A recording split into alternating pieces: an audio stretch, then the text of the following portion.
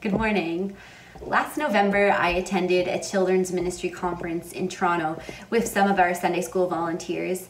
And one of the biggest takeaways from that experience was the idea that a high-quality children's ministry program can really illustrate to kids that the kingdom of God is for them now and not just when they get older.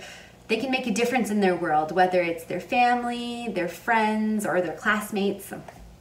So on a Sunday morning, we have a children's story, and that's another way that we're trying to illustrate to our kids that the kingdom of God is for them now. They're valuable to God now when they're kids, not just when they become adults. So in recent years, I remember John squeezing out a tube of toothpaste to illustrate that we can't take our words back. I was excited the morning that Ellery and Austin and I brought in some kittens to show God's creation in a children's story.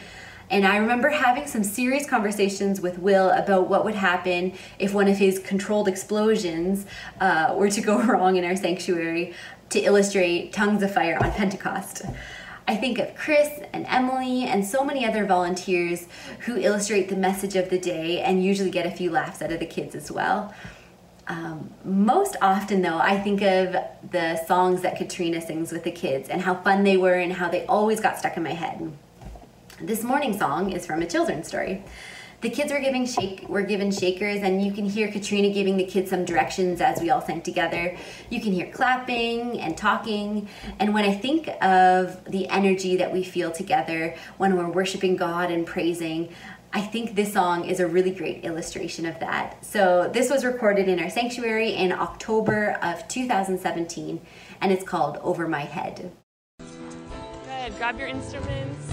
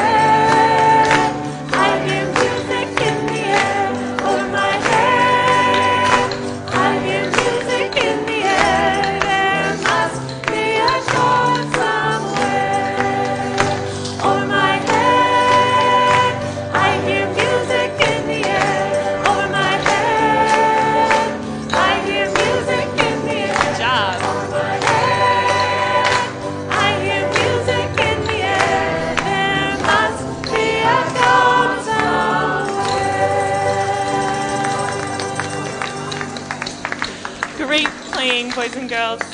You can put your instruments down and head out to Lighthouse or back to your parents. Good singing.